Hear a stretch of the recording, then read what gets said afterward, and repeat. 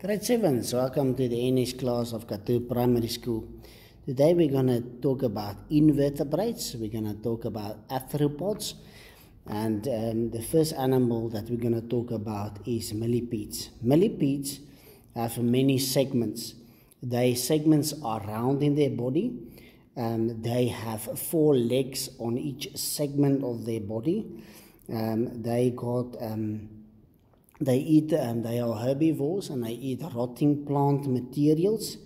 They also are very actively during the day. So that's about it, what I want to say about the millipedes. Centipedes are also known as carnivores. They are carnivores that eat other insects. They have flat segments on their body and they got 2 legs on each segment. They eat insects and earthworms and also some snails. They are very actively during the night, and you will always find them also beneath tree stumps and also between dead leaves and so forth. Okay, so that is centipedes and millipedes. The next animal that we're going to have a look at is crabs.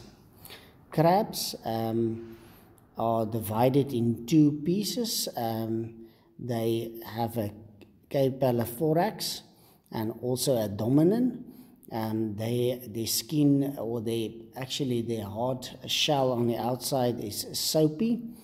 They are part of the family of lobsters and also shrimps and prawns and mussels. You will find that crabs have 10 legs, and the front legs are also is the pinchers that they use actually to grab their prey and to hold it. They got some feelers above their mouthpieces. If you look at their mouthpieces are almost like scissors. They are carnivores. They are also known as scavengers. They also love to eat some dead fish that dies in the ocean or in dams or rivers. Okay, so they also have eyes that is on top of some stalks that they can see very well with. Crabs like to move sideways. They're not moving many times forward. They love to move sideways, and that's why they use their eyes then to shift it to both sides. A nice and interesting thing about crabs is that they are able to breathe on land.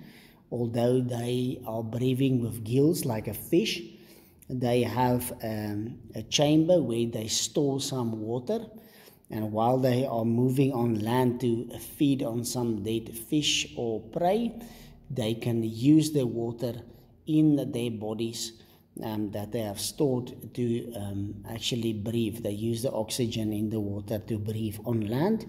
When the oxygen becomes less, they go back into the water, refill the chambers, and then they're actually able to move on land again. Crabs lay eggs, so they are oviparous, and they lay eggs, and then the baby crabs always look like the mother. Okay, so that's about it that I want to say about crabs. Okay, the next animal that we are going to look up to is arachnids, and we're going to talk about the spider. Spiders are very interesting creatures, and many people are fearful for them, but they have a very, very important place in the ecosystem. So this group of animals are called arachnids. They have 8 legs, and that is what they are distinguished by. If you see any animal that looks the same as them but have less than 8 legs, they are not spiders or arachnids. Okay, so firstly, they are divided also like the crab in caudipelothorax and also abdomen. that they are divided by. They breathe by the back side of their body. On the abdomen, they have book lungs where they breathe through, and they do not breathe through their mouth part.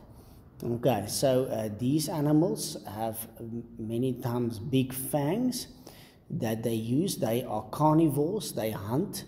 They are hunters that hunt other insects. So they use their feelers to feel the food, and also then they use their fangs to bite into their prey. They inject their prey with venom, and then many times the venom causes the intestines or the heart and the lungs of those animals to form a liquid, and then spiders actually can suck out the remains of that insect or their prey. They have a very good eyesight. They have 8 eyes on their heads that they use to actually see, so they can see very well. They are very fast, and they have great agility, so they move, and they also jump. Many of them also spin some webs that they use to catch their prey. So they are very clever animals as well, that think where they can catch their prey the easiest. So that is spiders. So spiders are many times venomous for people as well.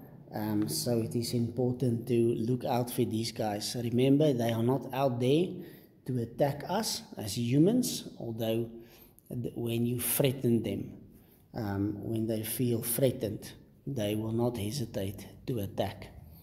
Okay, so that is very important about these wonderful animals. Their family is the scorpion.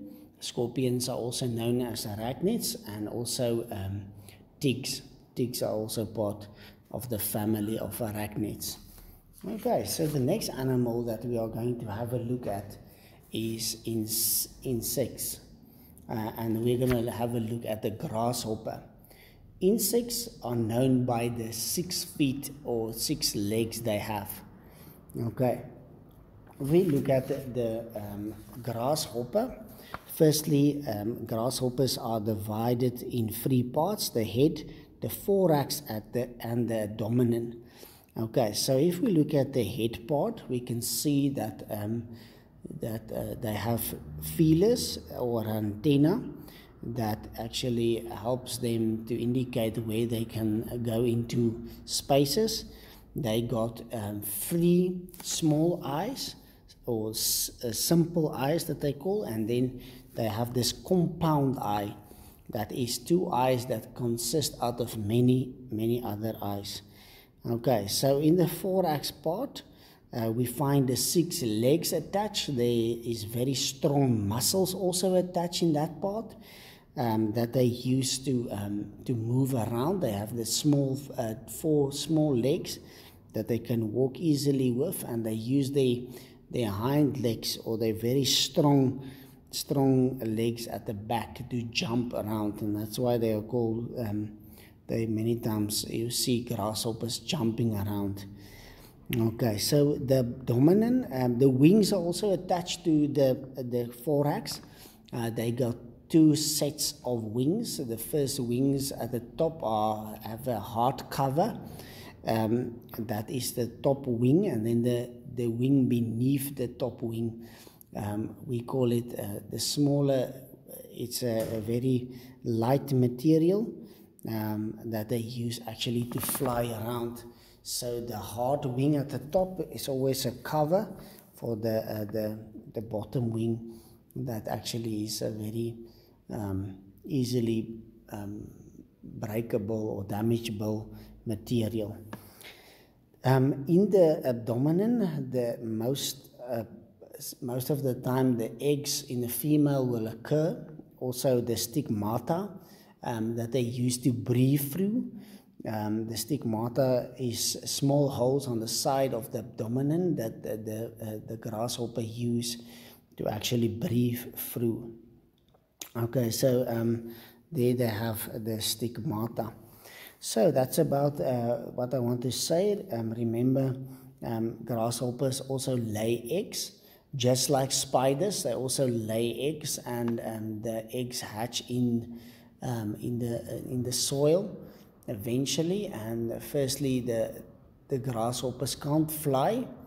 Then they walk around, known as small grasshoppers, and then eventually they get their wings, and they are able then to fly around.